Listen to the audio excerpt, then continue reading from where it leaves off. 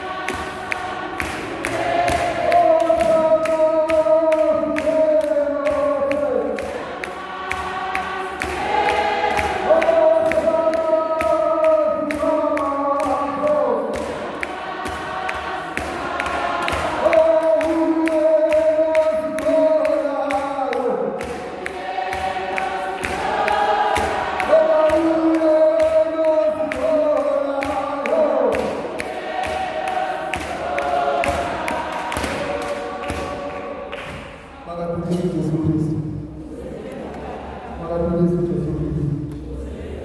Akube kumnandi ukuqala wazi ukuthi kunomuntu okudalile, kunomuntu okubhekile, kunomuntu okwalusayo. Isonto namhlanje, the fourth Sunday of Easter, isonto likaMalusi omuhle. La sifundiswa khona ukuthi uJesu unguMalusi omuhle. Ngiyathanda ukuthi bayequalifya leli gama likaMalusi. Akusiyena nje uMalusi. Into emenza ahluke kunabanye obelusi ukuthi unguMalusi omuhle. Ngoba kudingeka abantu abathi benze kahle. Akwanele ukuthi uyindoda yomuzi. Kufanele ube indoda yomuzi eyenza kahle. Akwanele ukuthi umama womuzi. Kufanele ukuthi ube umama womuzi owenza kahle. Akwanele ukuthi uyikholwa, kodwa kufanele ube yikholwa elenza kahle. uJesu umesibiza ngoMalusi omuhle namhlanje ufuna sithathe leso isibonelo sabantu abenza ebekakuhle sithi uma sihamba sesibuzwe ekhaya esibili ukuthi senzeni, athi ubebheka amabhuku, athi ubebheka umfundi wencwadi, athi hayi imisebenzi yakho mihle. Ngoba sithi ukuze enkonzweni imihla namalanga, kodwa imisebenzi yami ingekho mihle. Namhlanje uJesu uthi mina nginguMalusi omuhle.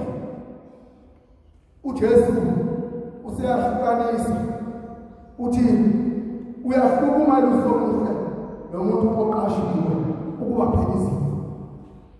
Umuntu oqashiwe ukuba phela izimvu akanandaba nezimvu, unendaba nenzuzo ayitholayo ngokubheka izimvu. Kodwa uMalusi omuhle ubheka ukuphepha kwezimvu.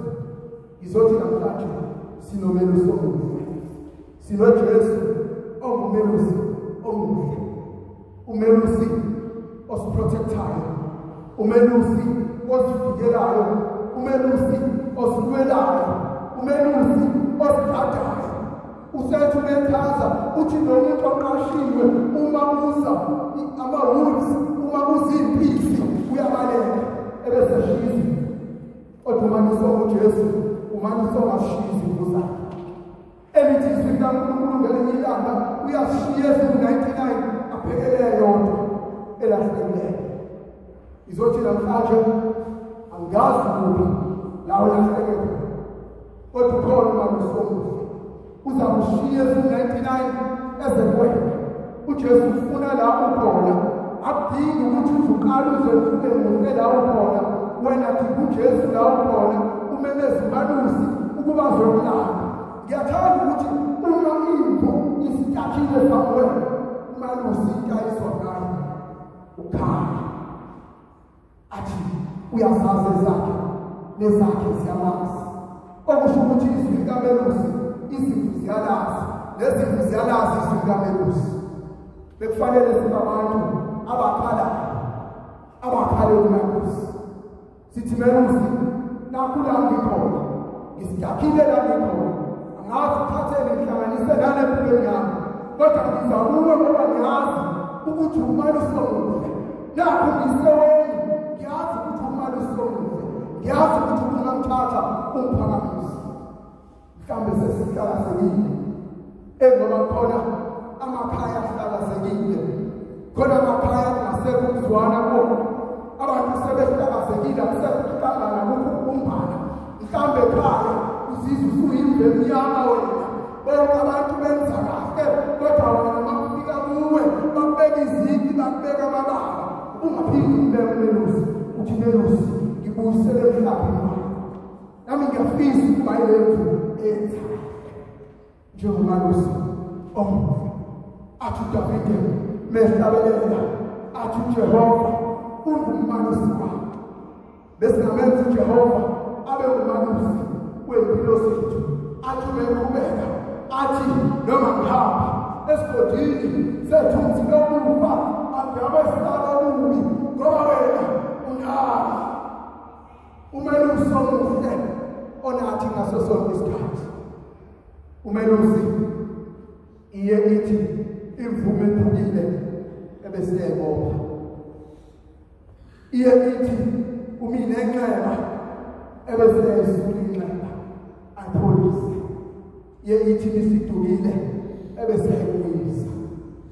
Pho bese ngicela namhlanje ukuthi Nkosi awukupholisi ilona sami. Kade zasiphipa, kade zasiphuma igazi. Abanye bamthinta kusona lezo zilonda, abajabuliswe ukuthi bathinta zona lezo zilonda. Nkosi ungalaphi isilonda sami, la ngaphuke khona. Nkosi ungagoba amanxeba ubungawapholisa, ngoba wena ungalusho umuhle onakekela izifo zakhe. Elithi izwi likaNkulunkulu uma sifundeni sesibili itshe ababelahlela bakhe manje seliyinhloko yenu. Mhlambe namhlanje ngilelonje ngileyo elahliwe abe ngamema uJesu azongilanda sengibhajiwe emseleni, engekho umuntu ongamsiza, engekho umuntu ongamgabula. Ebese ngithi Malusi omuhle, oza uzongisiza. La sengi-outcast khona, la sengibona ngiyisoni esikhulu. Ngoba uMalusi ufuna ngishizoni, ngisho usibona ukuthi hhayi awusalunge kangakanani. Ukhona uMalusi omuhle ofuna ukukulungisa, ukhona uMalusi omuhle ofuna ukukutshatha emahlombe. Ngisho uzizwe usuwiki, ngisho uzizwe usunteketeke, kodwa ukhona uMalusi omuhle engiyithandayo ngoMalusi omuhle ukuthi he is a protector. UNguMalusi ovikelanayo, ukuvikela nezimpi esizaziyo nesingazazi.